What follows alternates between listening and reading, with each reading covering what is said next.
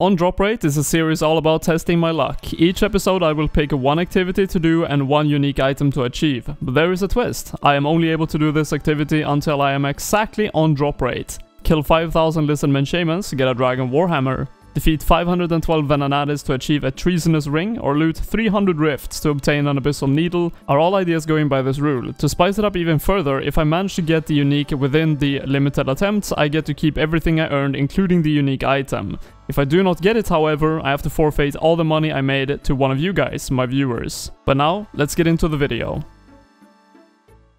Hey, what is up guys? Welcome to the first episode of the On Drop Rate series. I am really hyped to get this going, and I actually want to make the first episode slightly less ambitious than the future ones I have in plan, just to get a pilot out there and get your guys' feedback on what you think of this series. So the first boss I'm going to be tackling in this series is the Kalphite Queen, and the item I'm going to be hunting for is the Dragon Chainbody, which has a 1 in 128 drop rate.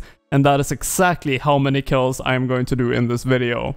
Despite the boss being released in 2004, it is a very hard-hitting boss, and I am going to be hybriding this boss. So in the first phase I'm going to be using melee, in the second one I'm going to be using ranged, and in the ranged phase you're going to be taking some damage, and that is just unavoidable if you're using the strategy I am going to go with. So let's get into gearing.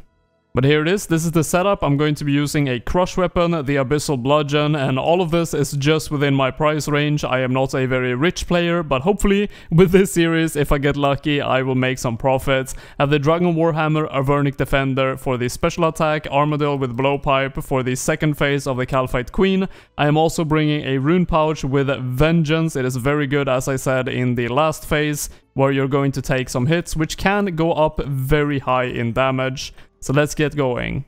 I'm also starting with 10 kill count, so when I'm at 138 I am done. I am of course not counting in the 10 kill count in this video challenge, that would be kind of unfair. So at 138 I am done, and we will see if I have the Dragon Chainbody before that or not. I did forget restores in the last clip, but I have them now, so all good. But there is no one in this world. It has been a while since I did this last time, and I don't have a bunch of kills overall. So let's see how this goes. I do know how to do it though, so hopefully it's going to be good.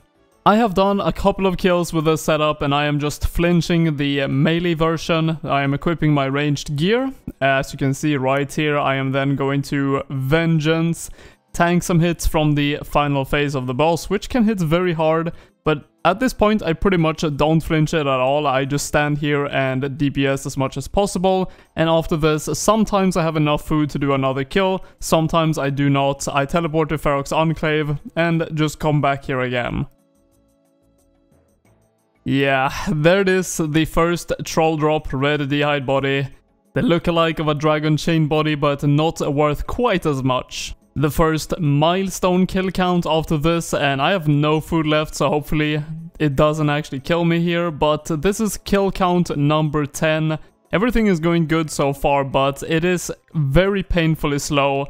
I do not have the best gear, as I said. If I had really insane gear, I could go with Inquisitor, which is of course very expensive, as basically every KQ hit ignores defense, so having low defense gear doesn't really matter. But that is now 20 kill count, which means I have done 10 kills in this video. Ooh, very nice. Rune Chainbody. It is a Chainbody drop, but it's the wrong color one. Oh my god, I actually thought I got the pet or something because I got the pop-up. That is such a troll. Now it's kind of funny, basically running to the boss and banking is more time than actually killing the boss itself, it feels like. I don't have the Desert Diary, which actually allows you to have the permanent ropes and be able to use the shortcuts, and I don't have the agility level either. Oh man, I wonder how many of these I'm actually going to get. I was actually looking at some Kalphite Queen videos to see how many kills an hour people with max gear is getting, and this is like Scythe, Full Inquisitor, insane gear, right? Worth billions. And they were getting like 25 to 30 kills an hour, and this is also with Thralls. So it is going to be very slow with this gear right here, and I do actually want to make a 1 hour trial and see how many kills I can get with my setup in 1 hour. So after this kill, which is actually kill number 30, I am going to do a 1 hour trial and see how many kills we can get. So after this kill right here on 41, we're going to start the timer. Let's see what we get for kill number 31. Some dark crabs and money. So let's now go to the bank, start the timer, and see how many kills we get. What is that? KQ head, that is the same drop rate as the dragon Chainbody. 1 in 128. That was a missed roll on kill number 40, but hey, it's a unique regardless, nice for the collection log. Alright, so it has been roughly an hour, look at that, 58 minutes and 35 seconds, and I don't really have any food left, so I am expecting to have to flinch this a bit with a melee, so it's probably going to take another minute to kill it.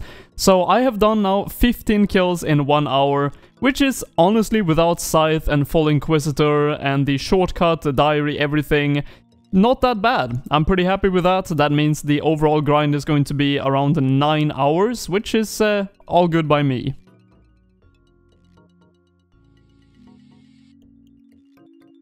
No way. Oh my god, look at it. Oh, that looks so good on the ground. That is on cases 68, so pretty much exactly halfway to the drop rates. We did it, boys. Look at that. We actually got it. That means I won the challenge, and the rest of the kills and the loot is going to be a winning stretch. Let's see if we can manage to get 2 of them. That is so awesome to see. Bro, there's no... Are you kidding me? Another KQ head on 78 kill count. Could have been 3 D-chains. No second D-chain yet, but I have done 100 kills after this one, and of course I will remind you guys, I started with 10 KC, so that's why it says 110 in the chat, and we're ending on a 138. But yeah, very happy so far with everything, the kills are going smoothly, and of course we got the D-chain. Oh my god, a second Chainbody. All of you guys who tabbed in to look at that, you all have to subscribe now. But here we go, this is the last KQ kill for the entire grind. What is the last loot going to be?